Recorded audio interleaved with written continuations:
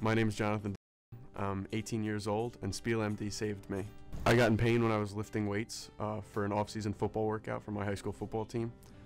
And I was in pain for a solid year and a half before I went to Spiel to get the surgery. And after that, it was perfect. During the pain, I was really limited about everything I could do. I couldn't play football my senior year. I almost couldn't swim my senior year.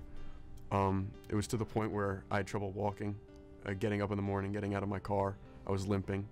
I had a lot of trouble doing the simplest tasks.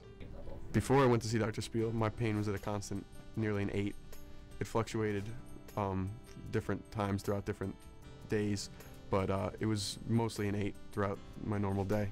After the endoscopic discectomy, my pain was right down to 0. It was really easy.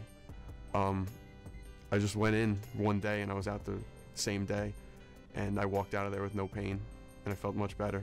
Well, after the surgery for post-op recovery, Dr. Spiel recommended I went to Edison Comprehensive for physical therapy, where I had gone before. And so I started going there at the beginning of the summer, and I ended up getting a job here. So it turned out really well. So now I work here at Edison Comprehensive. I'm an aide for the physical therapist, so I do everything. I clean the whole physical therapist office.